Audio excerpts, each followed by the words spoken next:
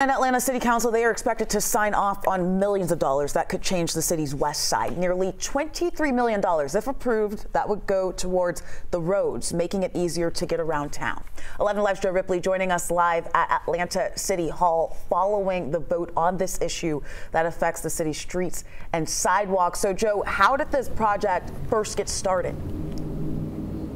So, Faith, the city first applied for this federal grant back in February, and then in June, the U.S. Department of Transportation granted that grant to the city as long as the city promised to foot at least 20% of the project's costs. So around $23 million in total, all to ensure that streets on the historically underfunded west side of Atlanta are more safe.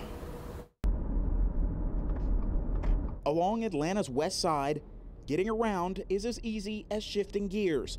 But if you don't have a car, we have pedestrians walking in the street. They're walking with strollers. They're walking their bikes. Good luck beating the others crossing the road. Adeline Calo is the program director of the Upper West Side Community Improvement District. She says the area from Vine City winding through Georgia Tech and on to West Marietta Street lacks consistent sidewalks. The 4 travel lanes really does not help people drive an appropriate speed. There's also very few traffic signals, so there's very few reasons for people to slow down. Atlanta City Council is considering a measure Monday that would send $16 million in federal grants, along with $7 million in local transportation tax funds to address the roads here with the West Side Thrive initiative. To actually look at how do we do more pedestrian-friendly streets when it comes to walking, when it comes to bike and protected bike lanes, traffic improvements, signal improvements, and things of that nature. Calo says the project will take West Marietta from 4 lanes to 3, 1 lane going in each direction, plus a center turn lane, making more room for a path to walk or bike. Without weaving the different parts of town together, we're really not weaving opportunity together. So the West Side has been historically disenfranchised in a lot of ways, and so the goal is really to knit Atlanta back together.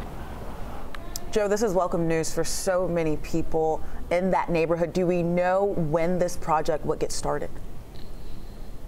Well, Faith, if it's greenlit, and this measure is actually still not up for a vote quite yet on today's agenda, that will come later on this evening. But once greenlit, we understand it could take about 2 years to get through the design and permitting phase, and then construction, if this measure passes, would begin in a little under 3 years. We're live in Atlanta, outside City Hall.